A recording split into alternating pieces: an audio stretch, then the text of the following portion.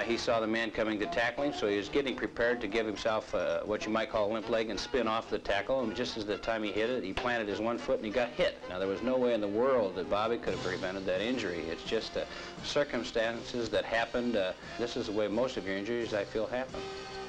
The crippling injuries that rip through the defending Eastern champions cannot be prevented, and no team can take the jolts Buffalo receives and not suffer. But the inspired play of Joe Collier's defense, when healthy, proves the winning talent is there. Tom Yannick, number 27, playing safety, ties for the league lead with 10 interceptions.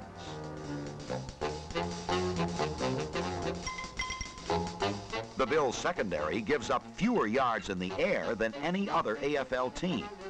Butch Bird, number 42, is one reason why.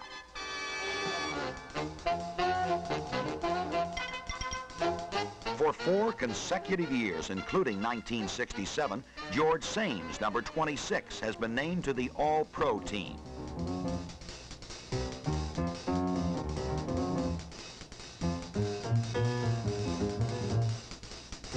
Up front, the pressure is always on. But Buffalo's 2 veteran tackles, Jim Dunaway and Tom Sestak, attack the enemy with vengeance. Mike Stratton, number 58, is named to many All-Pro teams, while Paul Guidry, number 59, develops into an exploding linebacker. Defensive end Ron McDowell, intercepting an Oakland pass, has one of his finest seasons ever. Overall, the Buffalo defense, though riddled with injuries, is second only to the champion Oakland Raiders.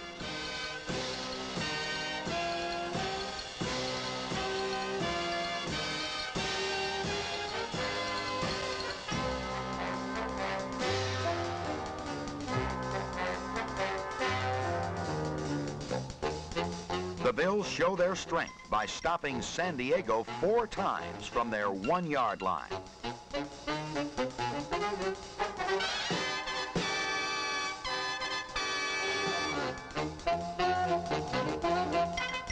With a healthy defense leading the way, Buffalo can regain the position that made them the winningest team in pro football from 1964 through 1966.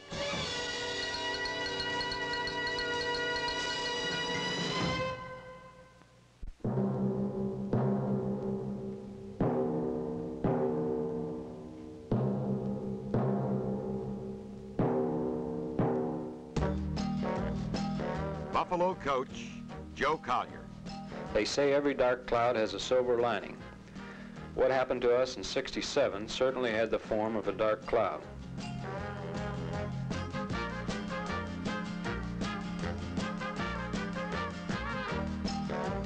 Our silver lining, hopefully, will be the players we were able to get because we picked earlier in the college draft than in recent years. Everyone is excited about the potential of Haven Moses, our #1 draft choice from San Diego State. Haven has all the tools to become an outstanding receiver, as the film shows.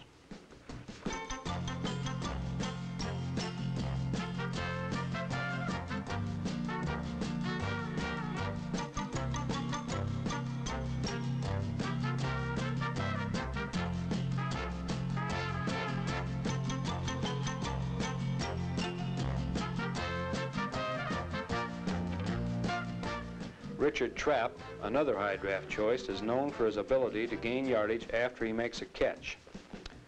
Trapp, Florida's famed number 44, has an unusual knack for getting free from the first tackler.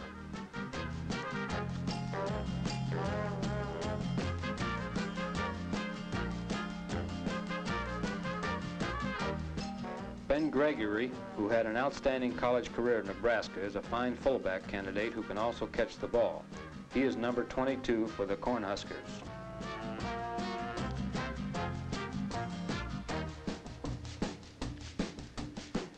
And we're pleased with the potential of some of the linemen we drafted, too. Players like Georgia's Edgar Chandler, who is very quick and sustains his blocks well.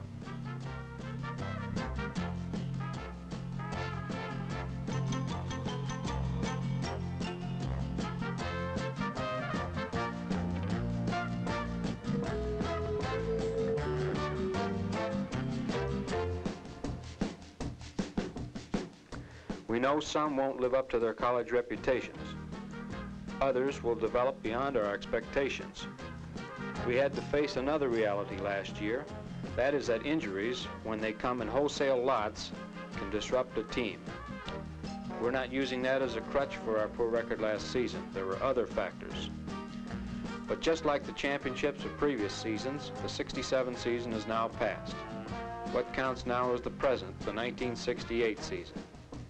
I'm personally looking forward to it, and I see many reasons why, with our injured players healthy again, the return to form of some other veterans, and the infusion of new blood from the draft, the Bills of '68 will be the Bills of old, an exciting winning team.